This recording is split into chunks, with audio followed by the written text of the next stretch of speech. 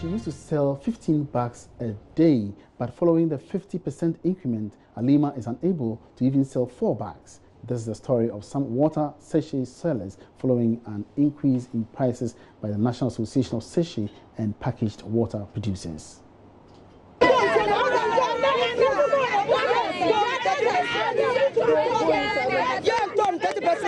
Obviously, these hawkers have not welcomed the increment happily. Halima, who has been plying the trade for the past 3 years, tells me that formerly she made a profit of 2 cedis per bag. Although her profit will increase to 3 cedis per bag following the increment, customers are now unwilling to buy her water. 15 bags, 20 bags. When it was 20 pesos, I was able to sell about 15 to 20 bags. But now since the increase, I have not been able to sell 4 bags. I have sold only 3 bags since morning.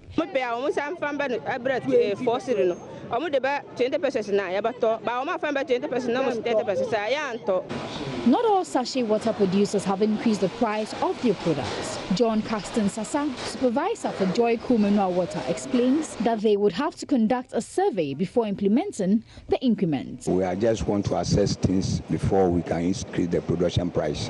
But for production, we are doing it. There are so many factors, like the fuel, when buying the water also, water cost also is one of these too. The management will sit down. We just can't wake up and say, oh, I've increased my price. But the management have to sit down and weigh it two all around. He did, however, raise a point about the neglect of the smaller denominations of the peso, explaining that this has partially influenced the 10 peso increase. The currency we are taking, people are not valuing the 1 peso, 10 peso in the system. So if you increase it 1 peso, nobody will, they don't have it. They don't have the 1 peso because we are ignoring the 1 peso in the system. That's why we are making 20 pesos. Because if you buy, I can't change you 9 pesos.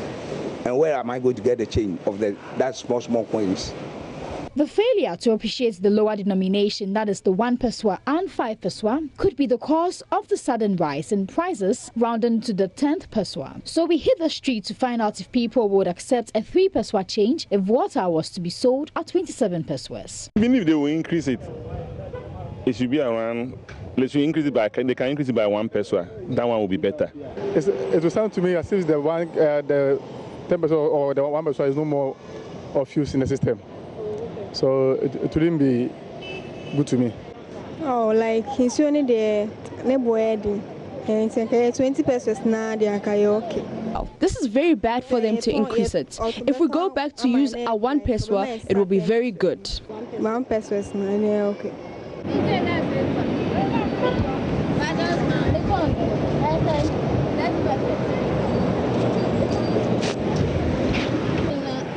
So, I just bought a sachet of water for 30 Ghana pesos. I could have bought it at a lesser price, even though there is 50% increase. Some sachet water producers are attributing the 50% increase of sachet water to Ghanaians reluctant in accepting a lower denomination. That's 1 peso and 5 pesos. So I'm asking, is it the price we are paying for neglecting our lower denomination? Alberta Bisiu reporting for Joy Business.